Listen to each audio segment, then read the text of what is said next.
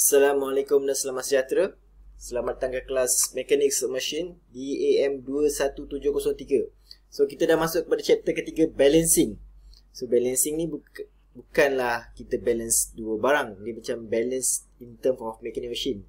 So mostly lebih kepada balance benda yang rotating. So macam katakanlah mostly kalau lah awak ataupun kalau awak pernah pergi balancing kereta kan, bukan balancing kereta lah, balancing tayar kereta kan. So basically apa yang dia buat, dia masukkan, dia keluarkan tayar, lepas tu dia masuk ke mesin, lepas tu dia rotate kan. Bila dia rotate tu, nanti ini kan dia akan tampal besi kan? So dia nak balance rotational tu kan. So dalam topik balancing ni kita ada 3 topik besar lah kan? So kita start dengan introduction. So kita lepas tu 3.1, balancing for rotating masses, increasing and decreasing of mass. Lepas tu yang 3.2, dynamics of forces of bearing. Dan 3.3, balancing for reciprocating body kan. So ini 3 subtopik sahaja kan. So kita masuk pada introduction. So balancing. So the balancings of rotating bodies. So balancing of rotating bodies, kita subject ialah balancing of rotating bodies. It's important to avoid shaking forces and shaking moments. So mostly dia avoid vibration lah mostly kan.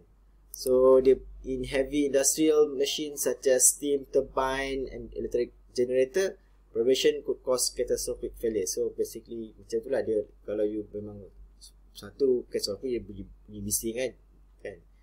Yang kedua lah mas, dia akan pecah kan. So vibration are noisy and uncomfortable, and when a car wheel is out of balance, the ride is quite unpleasant. Kalau kereta unbalance kan, basically siapa yang biasa bawa kereta akan perasan bila kereta je sedap-sedap je kan, sebab dia tahu tayar dia tak balance. So basically kita hantar ke, kalau kereta lah, kita hantar alignment dan juga balancing kan. Itu common yang orang yang ada kereta buat lah. So type of balancing actually kita ada 2 saja. So static balance, walaupun nama dia static, dia bukanlah static sebab dia rotating kan. So static balance ni occur when there is no resulting centrifugal force. So centrifugal force dia resultant. Centrifugal force dia ada, tetapi bila dia dah resultantkan dia tak ada.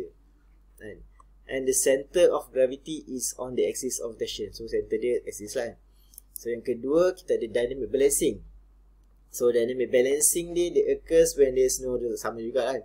Dia tak ada resultant centrifugal force, and the center of gravity is so sama je lah dengan nombor 1.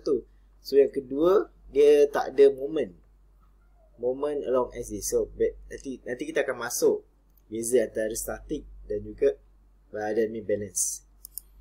So untuk solve benda ni, actually kita guna di principle of the embeds. So ini awak baca je. So yang ni pun baca, ini dulu ni. So yang penting yang ni.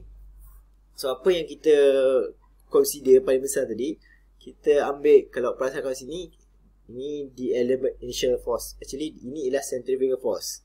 So dalam balancing, apa yang kita nak solve, kita nak make sure resultant kita tiada centrifugal force kan. So centrifugal force kita dah belajar pada chapter 2 hari tu kan. So chapter 3 ni kita masuk balik centrifugal force. So kita punya requirement, kita aim kan, untuk hilangkan, kalau boleh lah. Mostly kita tak payah hilangkan lah, kita dapat reduce kan. Kita reduce sebolehnya centrifugal force ni. So itu saja actually untuk introduction. So kita jumpa lagi.